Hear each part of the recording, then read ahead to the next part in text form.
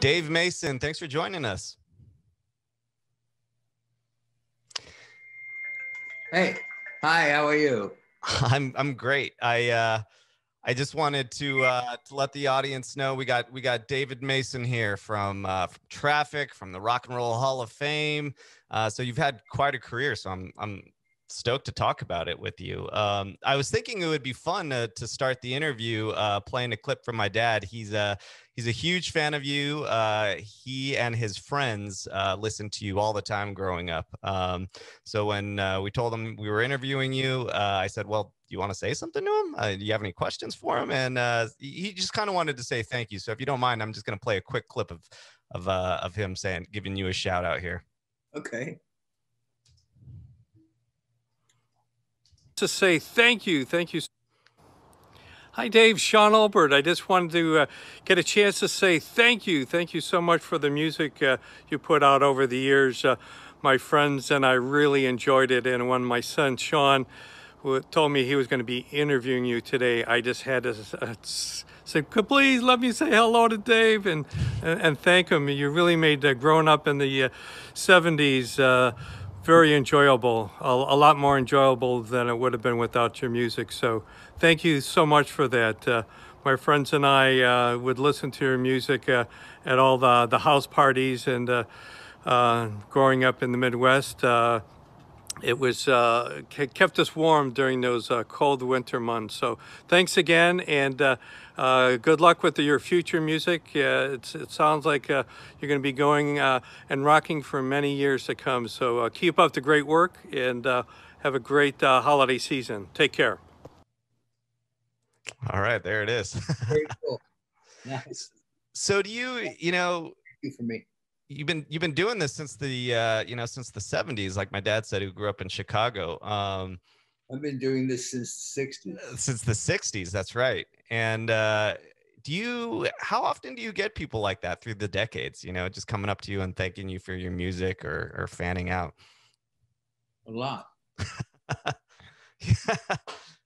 I mean, you've had an incredible career playing with huge musicians, huge musician yourself. But why don't you just take us all the way back and let us know how you got into music to begin with? How I got into it? Yeah. Do you remember if like your parents liked it music? Do you remember if there was maybe an older brother or something like that who inspired you to pick up an instrument or join a band? No, there's nobody in my family that was there were a bunch of hams, but nobody was musical. I guess basically, to be honest, it just seemed like a great idea. And I really wasn't going to be working 9 to 5. I figured that out after 3 or 4 jobs. And so I guess it was, it was either that or some life of devious crime of some kind, I suppose. I don't know. Right. Do you remember some of those initial moments when you were putting Traffic together and how that story played out? The Traffic, that's Jim Capote and I were, we had bands together. He grew up about 10 miles away from me in Evesham. And we had a couple of bands, The Deep Feeling, The Hellions, made a record with The Hellions, and The Hellions would play, just regional stuff. So we'd play in Birmingham a lot, which is where Spencer Davis Group was from. So that's basically where we met Steve, was in Birmingham. The place called I believe it was at the Elbow Room, which is a sort of after hours, semi-private club, had music, food, drinks. So I think, and then basically we all developed a relationship. Jim and I, like I said, we already had one, but that's how essentially it just started to happen that way with the 4 of us. A lot of eclectic musical tastes, and a lot of the same musical tastes, just hanging out, getting high, smoking a lot of hash, listening to records, okay? Right. listening to music, figuring what the hell, you know, what we were young. I was 18 years old. What did I care? It was, you know, there's no marriage, no kids, no nothing. Sure. Just go for it. Do you remember if there were any kind of key moments when you guys were just getting started where you were like, okay, that was kind of a turning point for us, and you know that really kind of got the ball rolling for Traffic? Well, Traffic was going to be successful one way or another because of Winwood. I mean, it was, you know, he already had 3 major hit records. Right. Well, 4. I mean, more than that if you count what was happened in England. But at that point, you know, Give Me Some Lovin' and I'm a Man were huge hits here in the U.S., which I sang on anyway, on I'm a Man and Give Me Some Lovin'. And one other hit, they had Somebody Help Me. So we kind of been goofing around before Traffic started. So it was going to happen one way or another. You know, it was sort of, it was a built-in given based on that. This wasn't just an unknown entity coming out of nowhere, you know. Right. You guys already felt like you had the momentum. You already knew, hey, if we keep doing this. Winwood already had the momentum. So it was a question of what are we going to put out there? You know, it wasn't a question of was anybody going to pay attention. Sure. But it was, what the hell was Winwood doing, leaving a very successful band, starting up this with 3 unknowns? Right.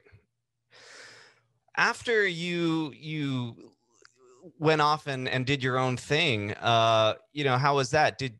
Because you had, you know, well, but before we even get into that, you know, I did want to talk about, you know, one of your biggest hits ever, Feelin Alright, which, you know, still to this day you hear in films and TV commercials, and you know, it's been covered by Joe Cocker, Grand Funk Railroad, ELO, or even more recently Coldplay. How's it feel when you hear some of these more modern bands cover your stuff, or see it pop up in modern movies? You get a kick of that out of that? It's great. I was funny, just to give you an idea of the scope, or to the listeners, the idea of the scope of the generations your music has spanned. You know, my dad wanted to say hey and say thank you for your music, but my nephew, who's I think he's in 7th grade or something like that, he said oh, they have a song in the Guardians of the Galaxy soundtrack. So you know, you've got, you know, people my age, my nephew's age, and my father's age listening to your music all through these decades. How was it playing with some of these just massive people? I mean, I know you're a giant among the giants, but you know, I know you must have got a kick out of, you know, recording with Paul McCartney or the Rolling Stones. Sure. How is it getting in the room with some of those guys? Well, a lot of that stuff happened pretty much back in England. Since you know, basically, really, there was only one central place where everybody was going to be, maybe all of them at the same time sometimes, and that would be London, because that's where that was the center of everything. That's where the studios were, what few there were. So everybody was using the same ones. Clubs, the same thing. You had a little handful of semi-private after-hour places that, you know, McCartney, Stones, Hendrix, or we could go to and hang out and not be bothered, and not be, you know, constantly dealing with fans or something.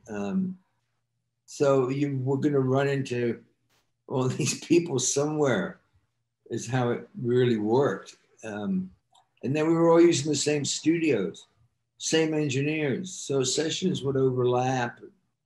You know, oh, hey, hi. Check out what we're, you know. So it was kind of very easy for it to all mix up.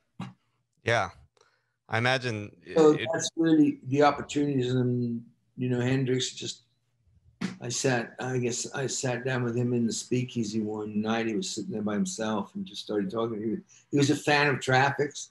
and we just started, I developed somewhat of a relationship enough to spend time hanging out with him, enough to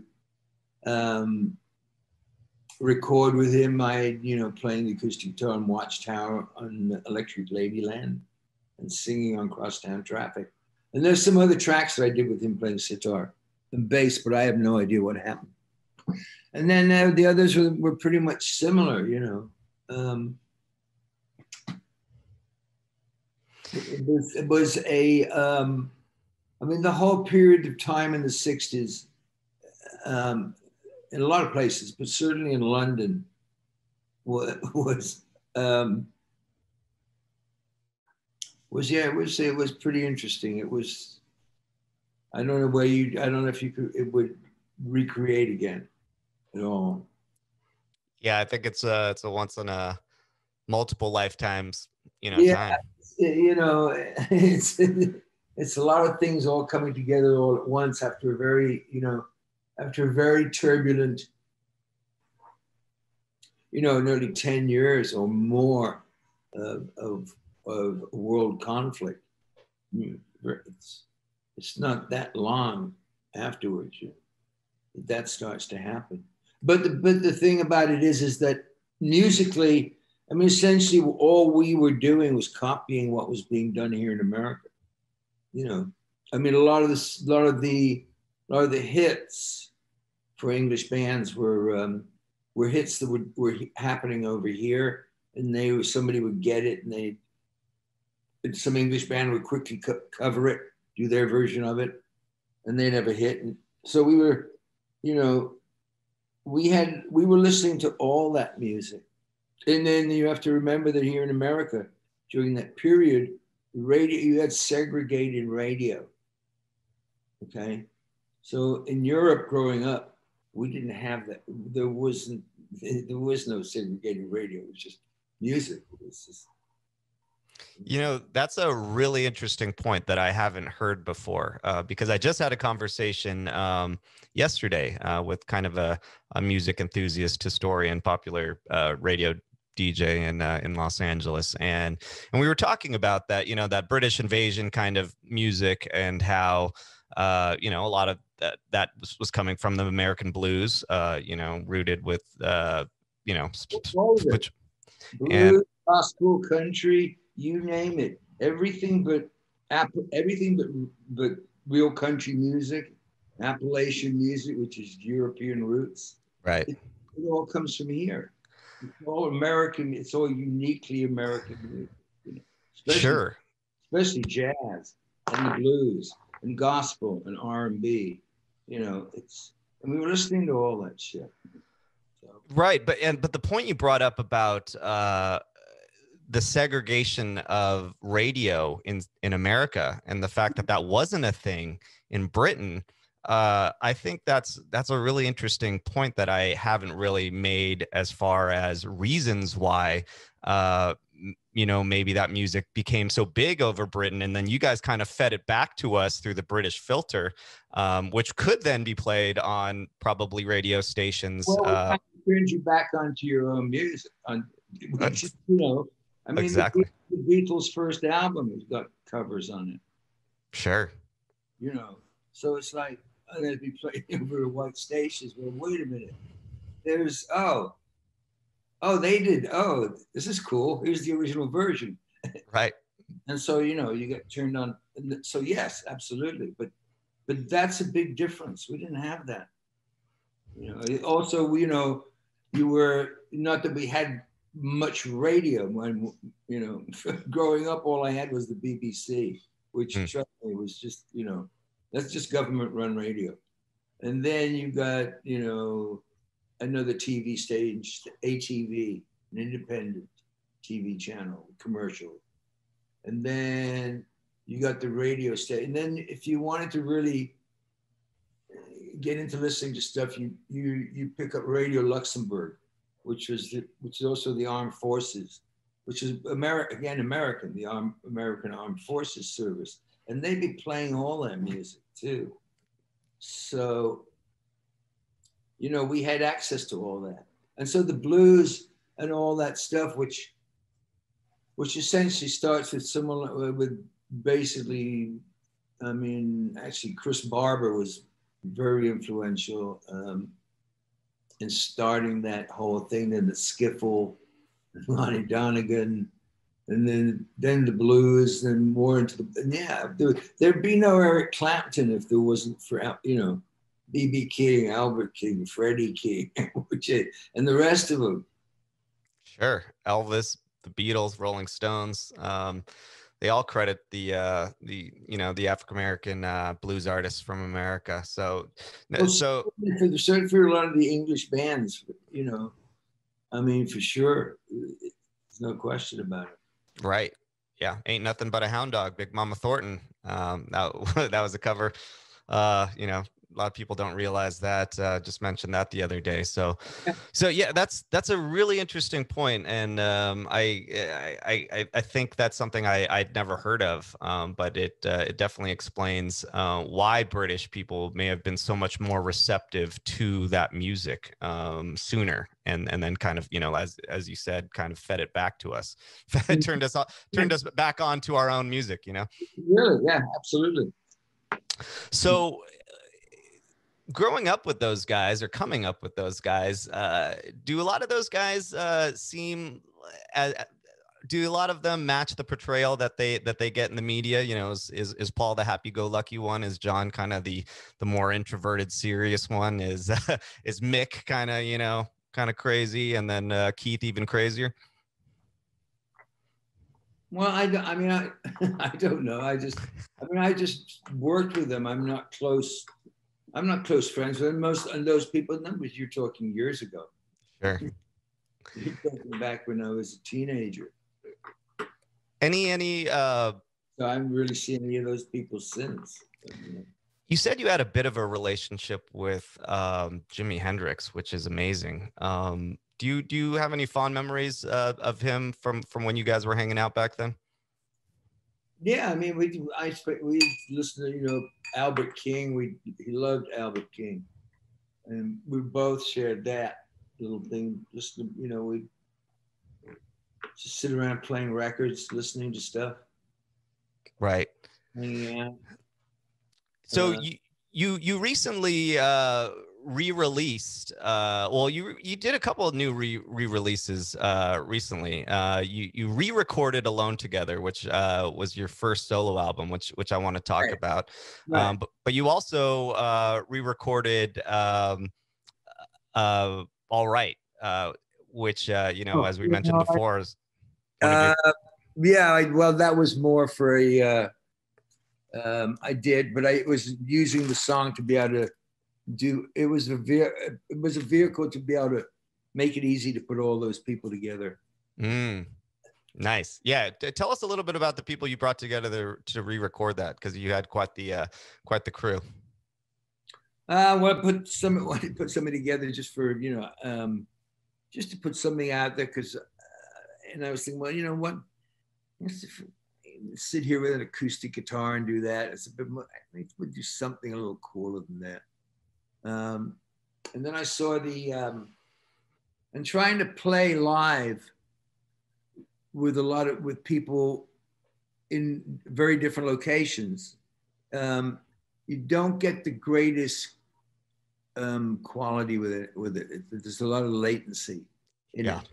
Sure.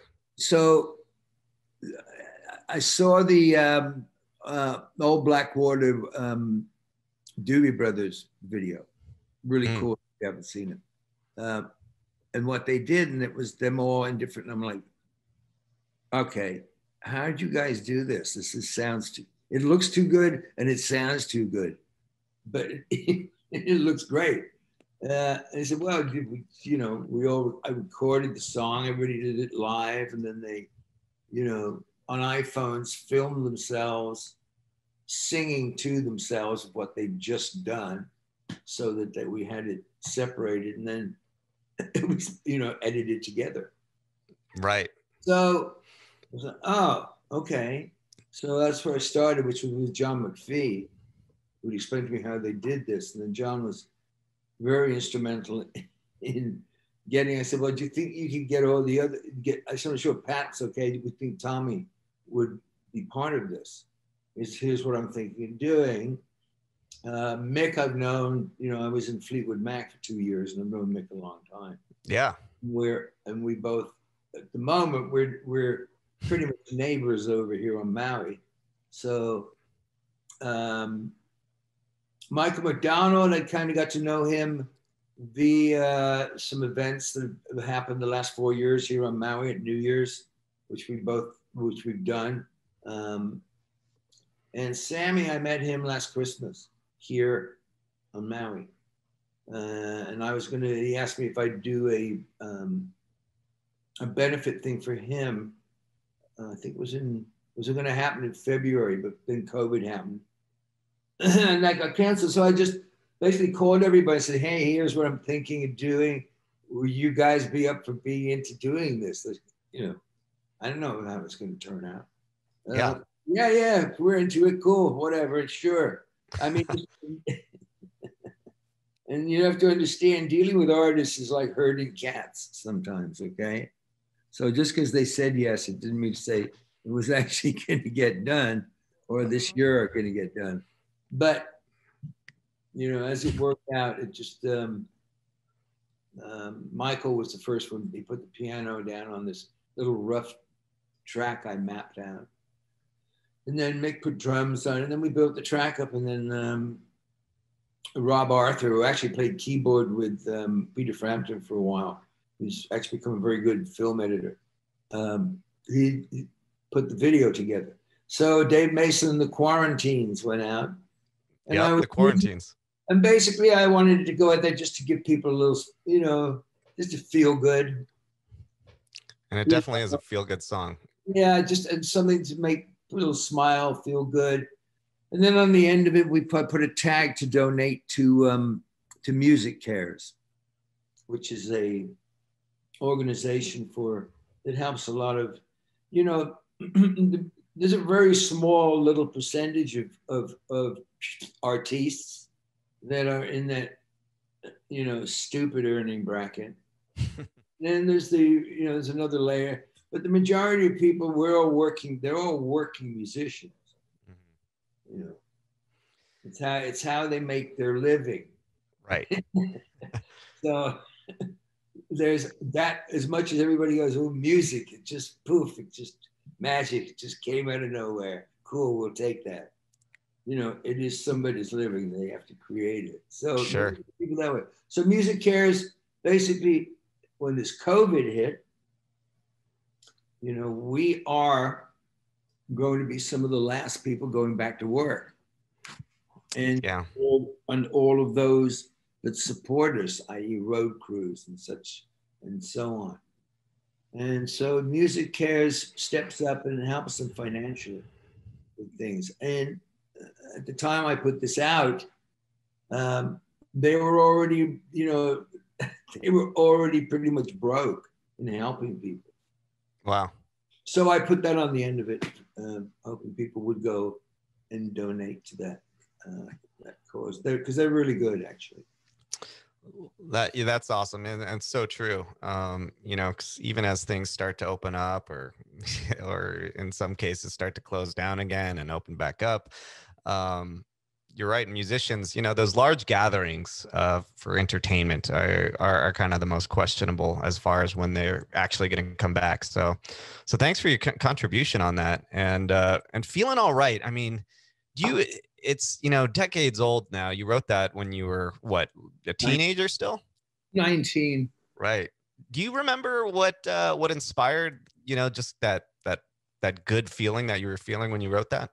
It's not a good feeling. That's the part. That's not what the song is about. The song "Feelin Alright" is the song is it's feeling all right with a question mark. It's a question. What the song is about. The song is about not feeling too good myself. That's what the song is about. There you go. So was that some teenage angst, or was it what was going on in the world, or all the above? Quieted love affair. That's just another. It always is, right? Yeah, but it's the way I wrote it and what it's really about Is feeling all right is a question mark. Are you feeling all right? No, I'm not. I'm not feeling too good myself at all. So that's what the song's about until basically Joe Cocker got a hold of it and did what he did to it, which turned it into something else, which is just fine with me. It's, Yeah. it's you know, and it's an easy tune to do. I mean, there are two chords in the whole song. You can't screw it up. Yeah. And Joe Cocker, he has a way of really making a song his own. Well, Huh? that piano part is such a big hook. Is the piano part on Joe's thing is as big a hook as the damn song is, for Christ's sake. Right, right. Well, it's amazing how, you know, songs can be interpreted and they really do mean different things to different people. It's the person who wrote it could have a completely different idea of what it means to somebody else. You know, it's probably giving some people, you know, some good vibes during this quarantine, but originally it was. I hope so. I mean, that's okay. They can be feeling all right. Yeah. It's all good. So I wanted to ask you about, you know, you have re-recorded your first solo release, which is Alone Together. And this is quite a story because it's nearly what 50 years later after you initially released it. But it was basically you're kind of saying, I didn't really like the way my vocals sounded on the original. I feel like they weren't how I imagined. So tell us a little bit about why you did it and my vocals are never going to be how I imagine. My vocals, I want to be Sam Cooke. I want to be Marvin Gaye. I want to be, and that's never going to happen. So, but yeah, best part of it. And the other part was I just started fooling around with some stuff 4 or 5 years ago. That World in Changes was totally a departure from the original version, which I put on this new. The only song I really just totally changed. The others are pretty true to the original arrangements. And then that, and I just started fooling around with it. And about 3-4 years ago, we had some time off on the road. And so I took the band, we went to the studio one afternoon and basically cut all the tracks live for what would be Alone Together, for the songs on Alone Together. So we did that in an afternoon, and I just sat on them for 3-4 years. And then the other impetus was the Universal Fire, where all the original masters, you know, they're lost in that fire. So the original masters are gone. Not that they don't have digital copies. I'm sure they do, obviously. But the masters are gone.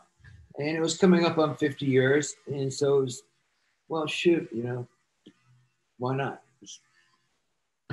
Yeah. I'm just doing it for my own amusement anyway, for God's sake. If people don't, if people like it, great. If they don't. And plus the fact of the matter is, you know, like you're saying with the age groups of people that like music and your nephew with, oh, well, I know who that is. Mm-hmm. I mean, you know, there isn't any old music. It's just either cool or it's good or it isn't.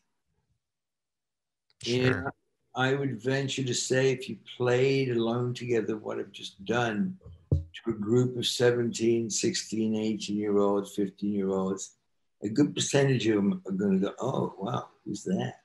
Yeah. Is this a new act? Who is yes, he's new. He just came on the scene after 50 years. It's just been well, as a former member of Fleetwood Mac, and you know, living next to your neighbor, they know more than ever. I don't know if if you're up on TikTok, that social media platform. I know that. Yes. But Dreams as blown up due to that, and I think the same thing with Journey. Yeah. You know, the song was on that show that was basically a young audience and just boom. But that's the problem, is that the way things are in the music business and radio, which is still a very powerful format. Sure. It ain't all about the internet. True. Very true. There is no outlet anymore to expose and to bringing that kind of thing together. There's no, check this out here, check this out, check this out, check this out. Yeah. Yeah, I was having a conversation just a couple days ago, and it was kind of the realization that you could choose any one of your songs, you especially, Dave, and choose any one of your songs from the past 50 years or whatever, and just be like, I'm going to start promoting this song. You could start putting ads for it. You could make some new material, make some social posts about it, and boom, you'll probably get some attention. And especially with your platform, it'll, who knows, it could chart again, like it's a crazy realization that although radio is still highly influential, as you mentioned, really, if someone hasn't heard your song, it's new to them. Yeah. Yeah, exactly. If it's good, it's good. It doesn't matter when, I mean, Beethoven, Bach, they were good when they did it, and it's still good, and it's still what it is. It's a long time ago. Right.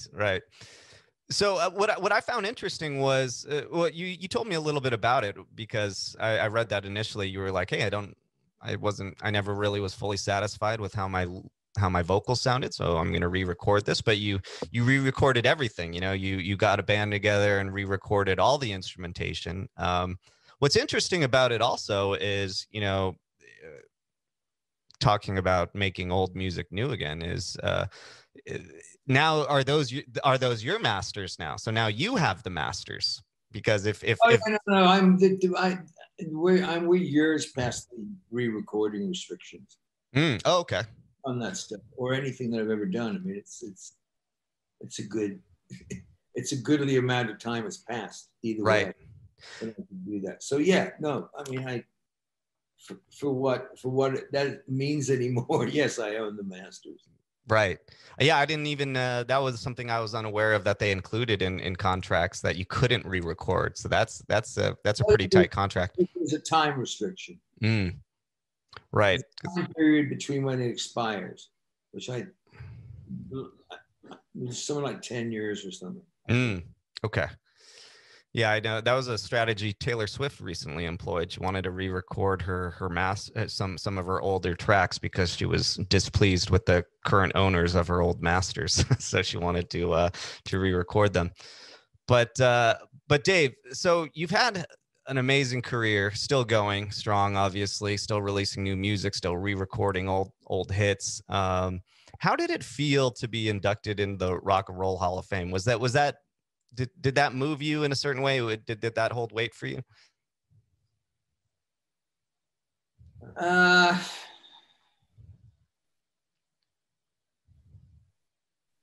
don't know. I mean, I guess, I mean, basically it's the industry patting itself on the back, it's and you could say, hey, it took you long enough. I mean, there's still, I mean, the Dubas just got, for Christ's sake.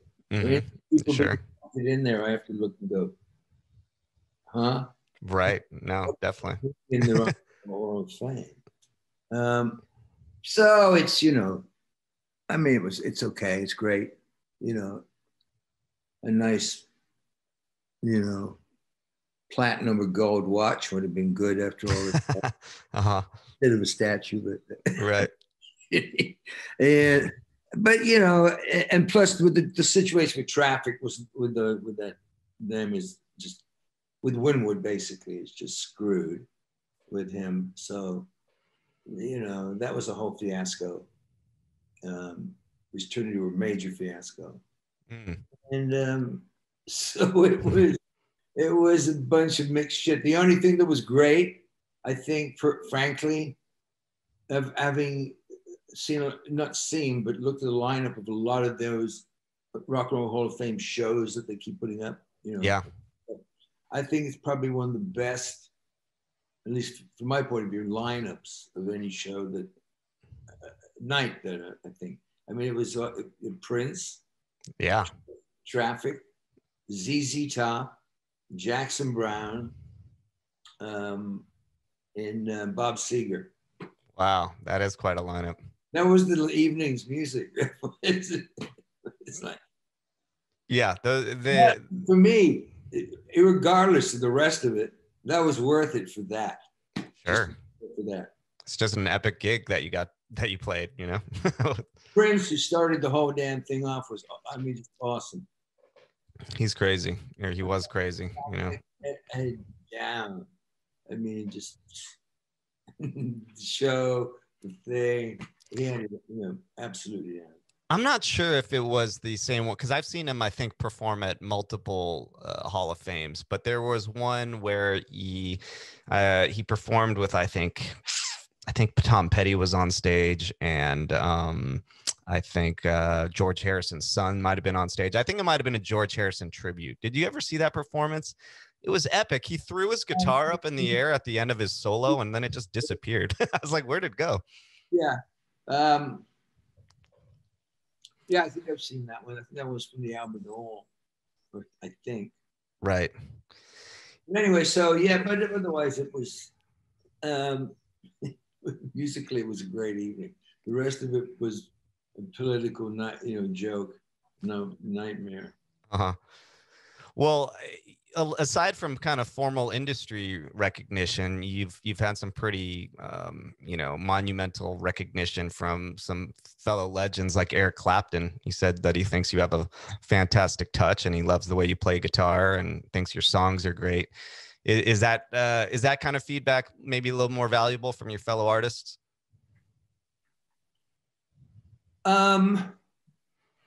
Well, yeah, I mean, absolutely, sure. I mean, it's always nice to get some recognition from your peers and those around you. But some kind of recognition for your work from any source, I guess, is is always welcome. Sure. Well, Dave, it's been truly an honor to speak with you, get to speak with a legend like you, and hear some of your awesome stories. We like to end the interview by asking, if you had one piece of advice for aspiring artists, what would it be? Good luck. That's the best. That's the best advice I've got.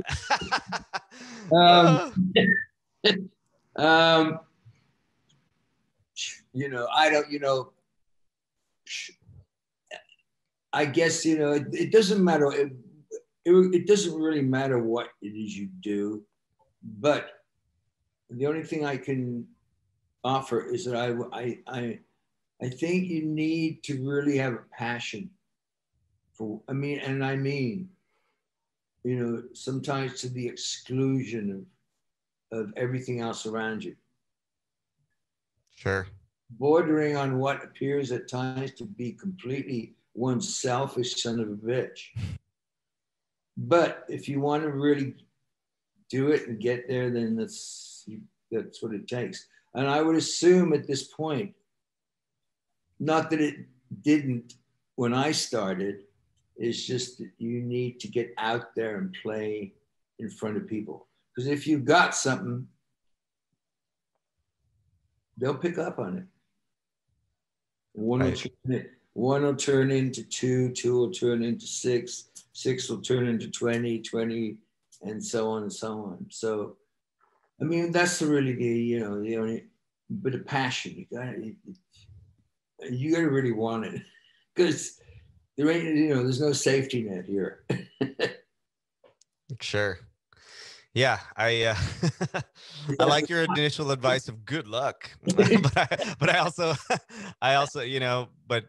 secondary to that is if you are going to make it, you really got to be passionate enough to be. It sounds like what you're saying is obsessive about it a little bit, and